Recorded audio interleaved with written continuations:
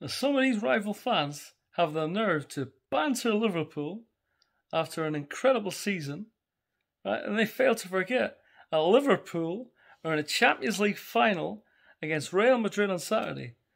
And what these rival fans need to do, they need to wind their fucking necks in. I mean, the big problem at the club at the moment is you've got Ten Hag, he's come in, listen, he could do an absolutely brilliant job, but patience is required. And while the Glazers are still there, there's going to be massive issues. So it's just problem after problem at Manchester United. It's disgraceful. Do you know, it makes my day when we got someone like Richarlison coming at you, Richarlison, the charlatan, you know, no more for his diving than his goals. And then, you know, to top it all off, okay, they'll be upset that Liverpool, you know, didn't win the league title, but, you know, should be very proud. Jurgen Klopp and the squad should be very proud. But I got Liam Gallagher coming at me. You know, the less talented Gallagher brother. You know, let's be honest. We were all excited.